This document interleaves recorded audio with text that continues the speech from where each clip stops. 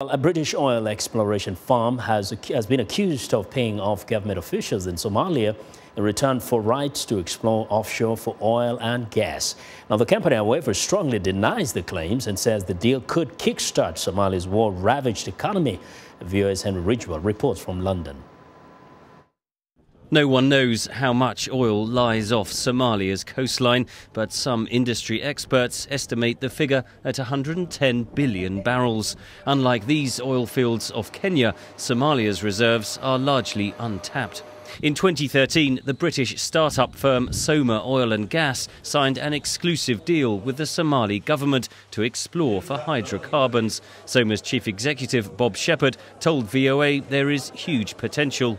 So we think we've really started the hydrocarbon regime in Somalia, and there'll be, as a result of that, we're hoping with a bit of luck and some patience and commitment that Somalia can turn to be one of the major hydrocarbon provinces in East Africa.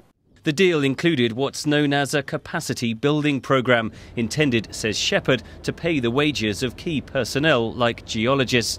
But a confidential United Nations report leaked to the media says Soma paid $500,000 to senior Somali officials, including the head of Somalia's oil ministry. We think the allegations are baseless. Soma has always conducted its operations in a lawful and ethical manner.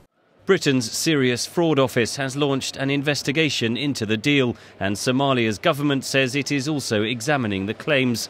But Mogadishu's oil ministry points out that Soma was the only company willing to take the security risk of exploring off Somalia, one of the world's most unstable countries.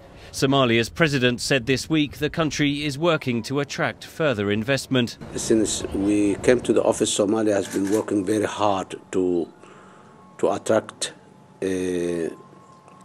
direct foreign investment in the near future. To make that dream true, we have been preparing for the legal framework that makes this happen in the ground. Soma Oil and Gas wants to be among the first to make a direct investment in Somalia. But first, the company faces investigations into the allegations of corruption. Henry Ridgwell for VOA News, London.